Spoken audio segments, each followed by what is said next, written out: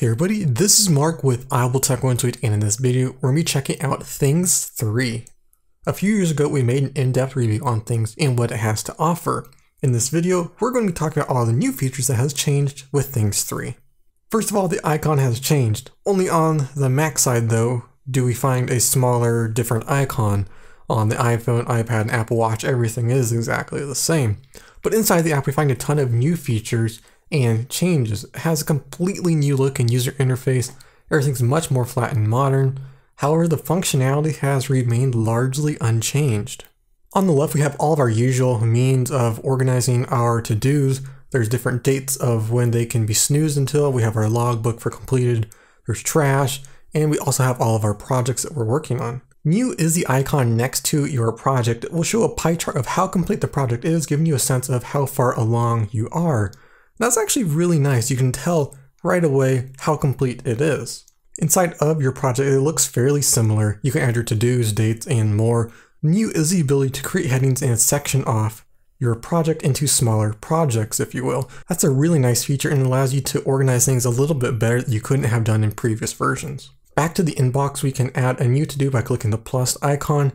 Then you can add titles and notes, move it to a certain date, add tags, add a deadline of when it's due. But new in this version is the ability to add a checklist, so you can essentially add a to-do within a to-do. It's pretty neat and really useful at times. On the bottom of the screen, we can click the arrow to move it to a different project. There is a trash to delete it, and we can repeat the due dates, duplicate it, convert it to a project, which is really nice, and share it. One thing that really bugs me about this new version on the Mac side is that when you close the window, it goes right back to the Today view when it's opened.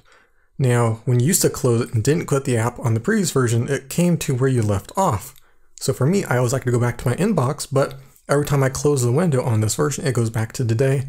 So that's something a little bit frustrating, and I really hope that they do fix in a future update. On the iPad, we see pretty much the same thing. This time, however, the sidebar stays in portrait mode, not just landscape.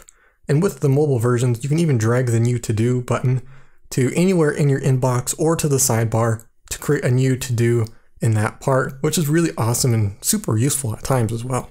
There's also now the ability to make a quick search just by pulling down in the inbox and typing in whatever you want.